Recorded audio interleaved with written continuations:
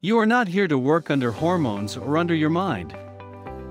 The purpose is to master these faculties, so that you enjoy the ride according to the directions, velocities you decide.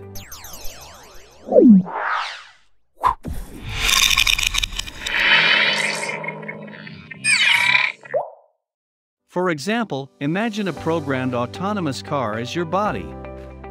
And you are not only the passenger but also the driver. You always have the privilege to take the car into your control whenever you want.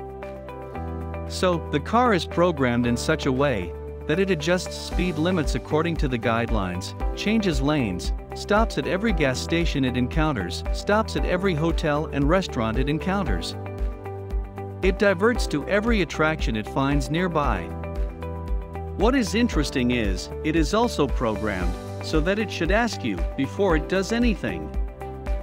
It is you who decides when to say no to reach your destination efficiently. Each time you say yes to an attraction on the way, the car loses momentum of reaching your destination. Your car is also programmed so that its horsepower will be reduced by time. It will also stop functioning as the expiry date approaches, according to the manufacturer's guidelines. Your car is equipped with great features, which we can compare to human skill sets. It has great horsepower, accident detection and reporting system, updated LiDAR technology, AI-based air conditioning, powerful ESP, ABS, etc. You have to choose the suitable path so that you can use and enjoy its 100% functions and features.